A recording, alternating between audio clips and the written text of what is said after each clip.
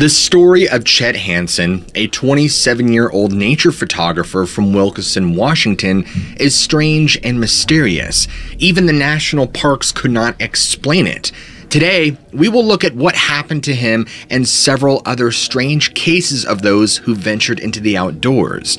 Now, Chet was an outdoorsy person known for his love of photography. He had the talent to capture the beauty of nature like no one else. On a sunny morning of November 11th, 1997, Chet woke up with an exciting plan ahead of him. He thought of heading out on a photography trip to the wonderful Mount Rainier National Park near his home. An excited Chet packed about 35 pounds of camera equipment, which included lenses and a tripod, and for any photographers out there, you'll know this is packing lightly. He set off on this adventure, promising his mom he'd return for dinner. He wasn't planning on going far, just a famous trail called the Deer Creek Falls Trailhead. Now, the trail was easy and well worn, and the weather was warm and sunny, perfect for a fall day and photography. But as time passed, Chet did not return. His chair sat empty at dinner. His mother's worry increased. She tried not to fret too much, thinking he might have extended his trip with some friends. But when he didn't turn up for work the next day, his absence elicited a greater concern. He was reported as a missing person, and the hunt for Chet began. The police found Chet's car parked at his designated trailhead, and inside the vehicle, they found an assortment of items, a set of photography equipment, keys, and among them were images from Highway 410 and Tipsoo Lake. But there was no sign of Chet nor his hefty load of camera equipment. An extensive search followed, but no evidence of Chet was ever discovered. In addition to the police, a troop of volunteers and sniffer dogs were called in to aid the search. However, just like a puff of smoke vanishing in thin air, there seemed to be no trace of Chet anywhere. It was as if he just disappeared without leaving any tracks. During the search, a man named Willard Olson and his girlfriend mentioned seeing someone who resembled Chet near Shriner Peak around lunchtime on that fateful day. This gave the search team a glimmer of hope, but they could not locate him despite the clues. Despite searching high and low in every nook and cranny, Chet Hansen and his prized photography equipment were never found. It was almost as if he disappeared off the face of the earth. And so, the mystery of what happened to the adventurous and talented photographer Chet Hansen remains unsolved. Love and respect to him and his grieving family. Now, as tragic as his disappearance is, thousands of people are going missing in the wilderness and national parks every single year. And ladies and gentlemen, it's not slowing down. While he seems to have completely vanished, there are other strange things to have been experienced in the woods. Is it possible that Chet experienced something similar like these following accounts before he vanished? A post from a Redditor with the username Magnific Cone claimed that they had an odd and terrifying experience when they were young and camping with their Boy Scout troop in Mount Washington. At that time, he was with a bunch of other Boy Scouts and they were slowly climbing up a twisty path on the mountain when two people he was with decided to stop and rest. But he felt a weird, strong need to continue, accompanied by lost time. It was almost as if he was in some sort of trance. Once my group and I got above tree line and by several boulders, my two friends decided to slow down and drink water. I don't know why, but I was overcome by an urge that pulled me to keep moving. Eventually, I got lost. My perception of time vanished. It felt like a dream because I kept changing locations, but I couldn't remember walking there and I never questioned it. Somehow, I got to a cliff and suddenly I was by a huge pile of rocks. I began feeling sick and dizzy. I took off my gray and olive windbreaker to reveal my neon scout shirt, and I folded my windbreaker into a pillow and I laid down. Suddenly, a man dressed in black tights with a red cross, I think he worked there, I don't know, ran towards me and told me that I looked dehydrated and that there was a weather station I could eat at. I put on my jacket after getting cold and headed up to the weather station. I met up with my troop there and they were worried and informed me that I was missing for almost an hour. When we made it back down, I fell asleep in the car and was drained. Redditor Bellabino143 had her own X-Files type experience to share. When she was only 11 years old, her family would often go camping in New Hampshire's wilderness in their trailer nearly every summer vacation. She claimed that during one of these trips, her aunts had awakened her and asked her if she had any memory of the previous evening, to which she declined. Then, the aunt, mother, and father would tell her exactly what happened. It was something she could not begin to believe. My aunt was a bit shaky as she asked, "Do you remember what happened last night?" I shook my head no, and listened as my aunt told me about the extremely strange night, which I did not recall whatsoever. My aunt explained that at about 2 in the morning, she woke up to the door of the camper being wide open. She quickly checked the bunks and noticed that I was nowhere to be found. She woke up my mom and dad, and then my mom and dad got flashlights and started frantically searching for me outside around the immediate area.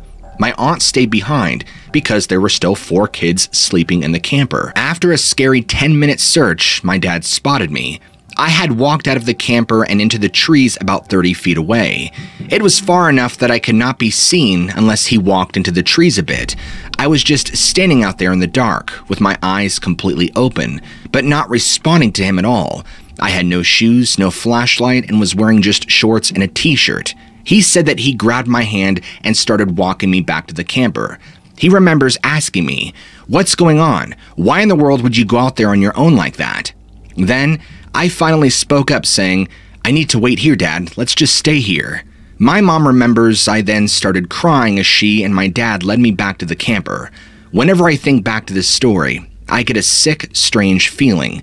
Thank God my aunt woke me up when she did. It's important to note that I've never been known to sleepwalk before or after that night. It was an isolated incident, which could have had a very different ending had I not been so lucky.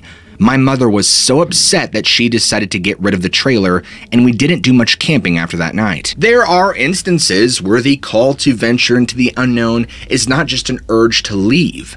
Sometimes it's a being, an entity that operates beyond human comprehension. This becomes clear in a weird report by a poster with the username of Supremasymbiote. The tale involves her mother's mysterious encounter that took place years ago in the secluded rural outskirts of Urabuca, Paraguay. As a young girl, her mother, accompanied by her grandmother, enjoyed an innocent day of playing outside.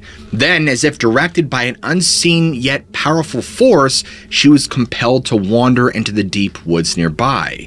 What transpired next is chilling. The area where my mom grew up is especially rural in the countryside, where most of the poor people were. Her house was across from very thick woods that stretched for miles. One afternoon, before it got dark, my grandma and mom were outside. My mom was about 7 at the time when she spotted what she described as a beautiful little white baby chick. She always loved animals and enjoyed catching them, so she wanted to catch it. It kept running away from her, even though it seemed like she was just about to catch it multiple times. After what seemed like she was running in a circle for minutes, my grandma came out of nowhere and yanked my mom's hair. My mom said at that moment she was broken from a trance, that the sun had already set, and she was actually very deep in the woods. My grandma smacked her really hard on the head and told her that El Pombero almost succeeded at taking her.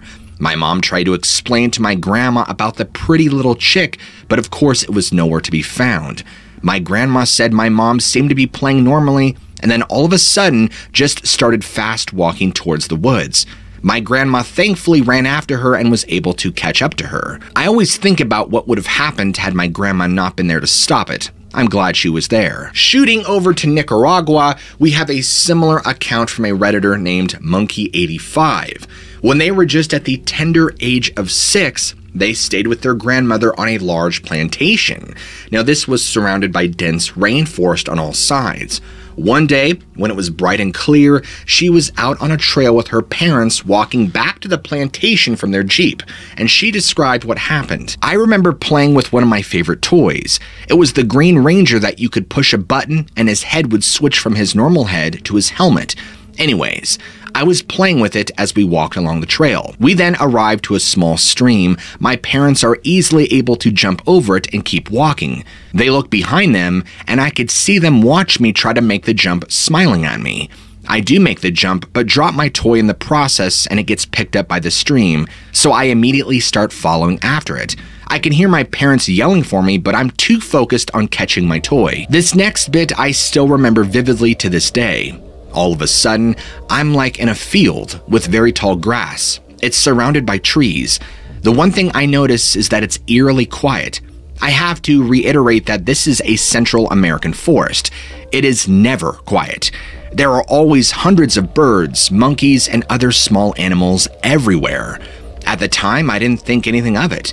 Then I hear something weird, like chirping, and I see small, tiny orbs in the tall grass. I'm not afraid of them, more like intrigued.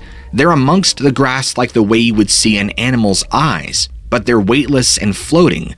I start walking towards them, but then I get scared and run away towards the forest. I remember getting sleepy as I fell against a tree trunk. I was missing for 2 days, and the next thing I remember is waking up in the back of a bus, and the bus driver waking me up and asking if I was okay.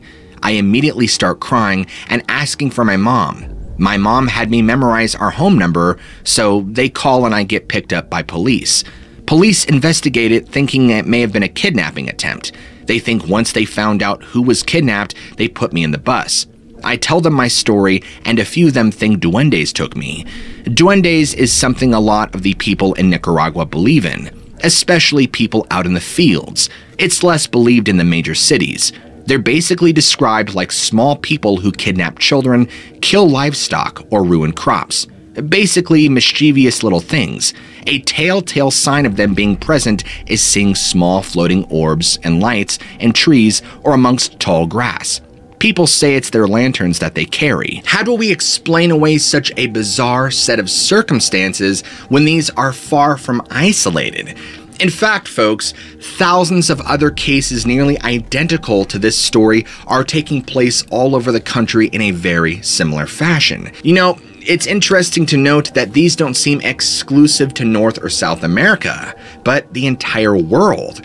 However, these reports don't exist solely with hikers and outdoor enthusiasts of the woods. Search and rescue as well as park rangers have their own sightings to detail as well, like this one. I'm running to report something strange near Yosemite National Park, where I used to work in my 20s. Both incidents occurred in the scenic Sierra Nevada mountains within the park's boundary. The first incident occurred near an evacuated campsite that my fellow rangers and I used to patrol at dusk.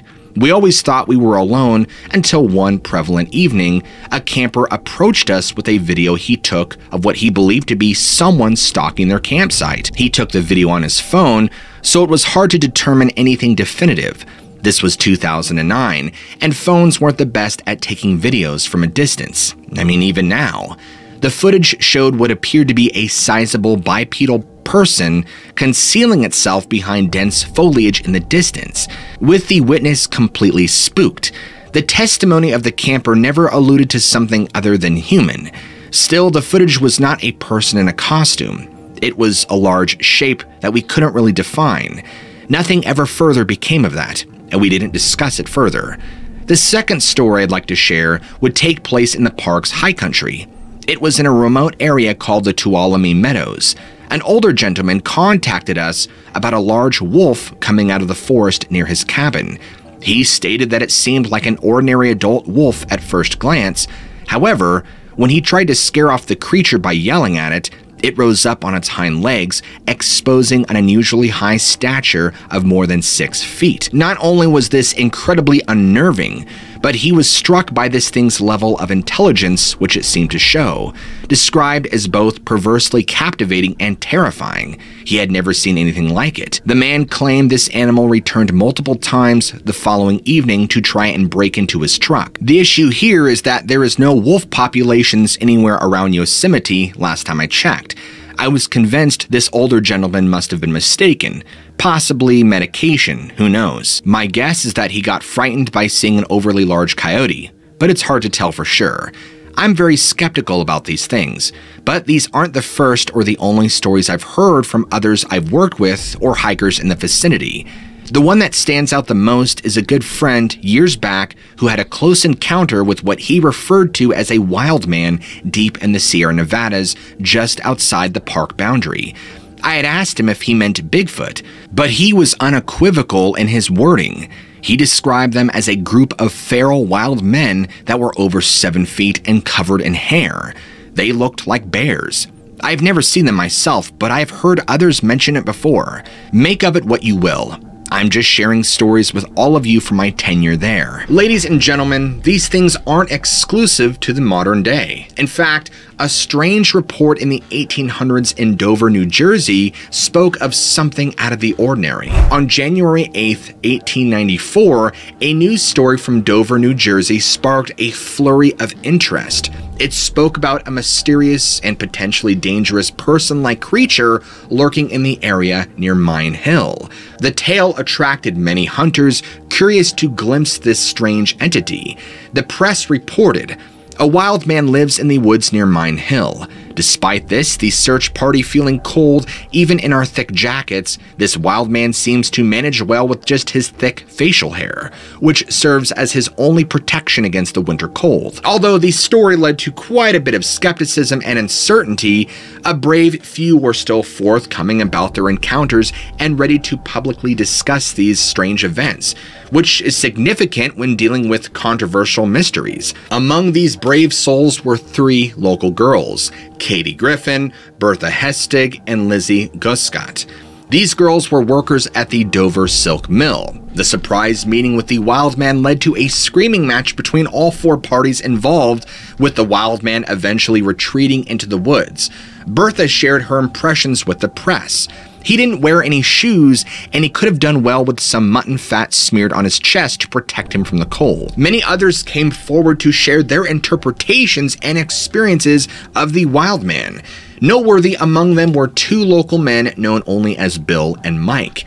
According to the print media's recounting of their story, the duo were woodcutters who had first seen the wild man while doing their duties. The sighting occurred the previous Friday near a remote location called Indian Falls. Their dogs drew their attention to a large rock by barking wildly, prompting both men to prepare themselves for a possible encounter with a bear or other dangerous animals. However, they encountered a stranger, a man with a wild appearance instead. They described him as mid-aged, around 6 feet tall, and weighing around 180 pounds. His distinguishing features were his long matted hair and a thick, grimy beard, which added to his overall uncivilized appearance. Upon spotting Bill and Mike, the wild man scampered toward the rocks, throwing his arms about in an unusual manner. Bill and Mike then decided to go after the strange figure, which turned out to be an ill-advised move. The wild man retaliated by picking up a club, it's unclear where he retrieved it, and threatened the men with it. One of the men's dogs was injured in this encounter, leading to the men fleeing hastily from the scene. Now, understandably, this encounter triggered a larger effort to uncover the truth behind this mysterious wild man. As stated by the press at the time, a scouting party was quickly formed under the supervision of City Marshal James Hagan and policeman Tredenik. The team headed towards the incident site only to find that the wild man had vanished into the thick woodland. However, they managed to find footprints in the mud, which confirmed the presence of the wild man. The search parties were relentless, with groups scouting the mountains each day. The wild man remained elusive despite 50 men sweeping the area on Saturday and more groups searching on Sunday. Nestled in West Sussex, England, you'll find Clapham Wood, a mystical forest standing guard over the quaint village of Clapham. This timeless English village, which likely dates back to Saxon times, has been hidden from the world's eye for 300 years. Until the last 40 years, a thick veil of mystery, murder, and tales of a secret society called the Friends of Hecate transformed this peaceful hamlet. The chilling tale unfolded in 1972 with the strange disappearance of a police officer named Peter Goldsmith. Upon entering the innocent woods, Goldsmith vanished without a trace, only to be found lifeless 6 months later. Adding a layer of intrigue to this grim event, it's worth noting that Goldsmith, 2 months before vanishing, had investigated the murder of a woman who had also met her fate in these same woods. It's as if the two victims were bound by a distressing, unseen supernatural bond. It gets a lot stranger. In 1975, Leon Foster, an elderly man, had disappeared and was discovered dead by a couple looking for their lost horse in the woods. Then, on Halloween of 1978, the beloved Reverend Harry Snelling, Clapham's vicar, also went missing. It took 3 years for a wandering Canadian tourist to stumble upon his remains. Strangely, there was no apparent cause of death. But it doesn't end there. In 1981, the woods claimed another life, that of Julian Matthews. Tragically, this person who suffered from schizophrenia was savagely raped and murdered within the chilling confines of these woods. Adding to the nature of these woods, even local dogs began to mysteriously vanish. With its grim history laced with murder, disappearances, and unexplained events, Clapham Woods gained a sinister reputation. Then, in 1987, a bombshell went off that made everything a lot worse. An ominous group, rumored to have ties to the British government, known as the Friends of Hecate, emerged from the shadows, claiming Clapham Woods as their own. This revelation first appeared in The Demonic Connection, a book penned in 1987 by Toyin Newton, Charles Walker, and Alan Brown.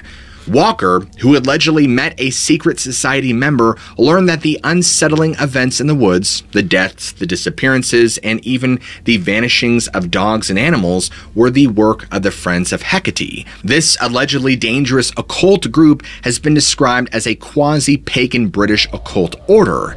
Whether the existence of the group is confirmed or not, the tales of Clapham Woods are enough to keep the legend of the Friends of Hecate alive and chilling to the bone. Now, Terry, a 27-year-old paranormal enthusiast from New Orleans, shared her disturbing experience from 2016. She spent only 2 months in England visiting relatives and looking forward to exploring the infamous Clapham Woods. Armed with her copy of The Demonic Connection, she entered the woods and encountered the most strangest thing: a fleeting encounter with a black-eyed child. A brief yet unsettling encounter that added another layer of macabre mystery to everything already set. As Terry ventured into the woods further, she caught sight of a little girl dressed in a black hoodie and jeans. The little girl giggled in probably the most creepiest, terrifying way possible, and when she saw the child's eyes were the most frightening thing. They were completely black, a sight that chilled her to the bone. As quickly as this black-eyed girl appeared, she was gone, leaving Terry in fear. Gasping for air, she quickly made her way out of the woods. Yet, despite the terrifying experience, she dared to return to the same woods only 3 days later. But thankfully, there wasn't a second encounter with the strange black-eyed child. An anonymous Park Service employee would also have a strange account with what they described as a black-eyed entity in June of 2005. I had an experience at Devil's Canyon near my place in Vernon, British Columbia. This happened roughly 5 or 6 years ago. There's a long road that I was patrolling during the early morning hours. It was roughly 2:30 in the morning. Near the road is a major highway, and you could practically always hear noise from it. I will say that this night, it was strange in that it was eerily silent all around. It was almost like the environment around me was awaiting what was to come. A large deer began to emerge from the right side of the road directly in front of me. My vehicle came to a slow.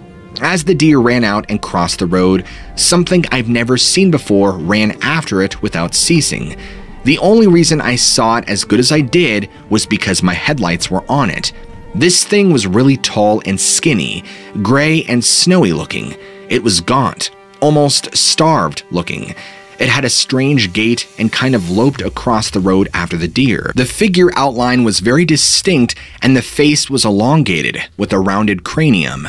After a few strides, the thing was gone. The length of its limbs was very wrong in comparison to everything else. Its arms and legs were skinny with larger than normal hands and feet. The figure lacked any trace of hair or fur, but its eyes, oh boy, its eyes were the true attention grabbers. They were twice as big as a human's and a deep inky black. I really have no way to explain what I saw. I like to think of it as something that was created in a lab and escaped. I've only ever told a handful of people about this. And because you guys made it this far into the video, I want you to comment down below, "vanished without a trace," so I know who made it to the end of the video. As always, I love you all, keep an open mind, and I'll catch all you crazy cats in the very next video.